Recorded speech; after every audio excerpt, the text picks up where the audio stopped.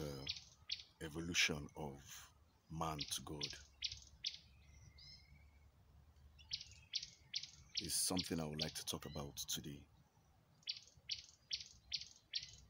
Every child likes to look up to their father or their mother as a source of inspiration. Every child, when they're growing up, looks up to their father or mother and want to be like them. The first guardians of a child are their parents. The first guardians of a child is his or her parents.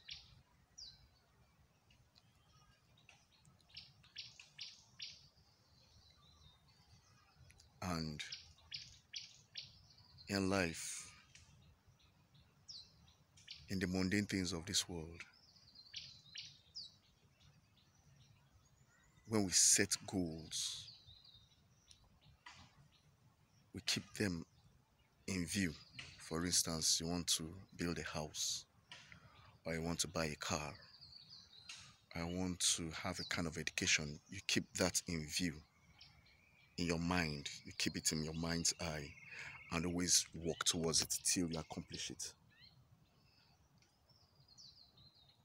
Now,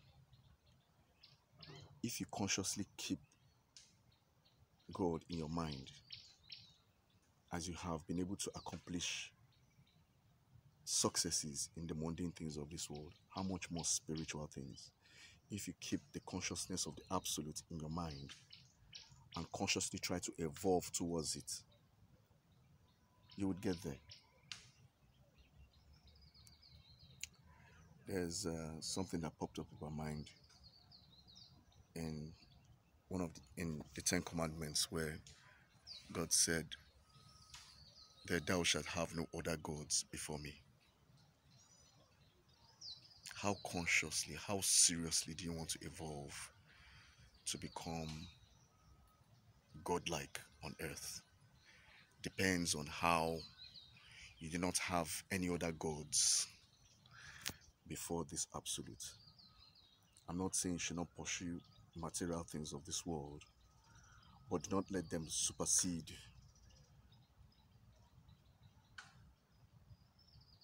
the goal which you have put to become one with this absolute, with this divine.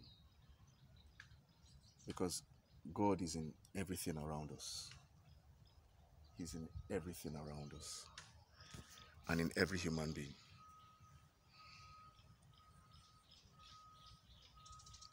By consciously trying to stream in this divine love which God has created, which God used in creating everything around and in every human being, you are also evolving towards this godlike essence, because you are flowing in the stream of divine love. That is why love is the greatest force, because that is what God used in creating the world. And that's why he so loved the world that he also gave his begotten Son in the name of the Christ, whom Jesus Christ personified.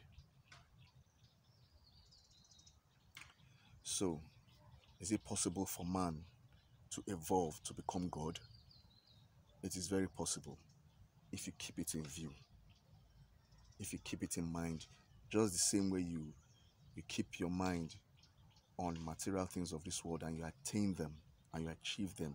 Same way, if you put your mind towards the divine, you would also attain the same thing. I wish you all a blessed day.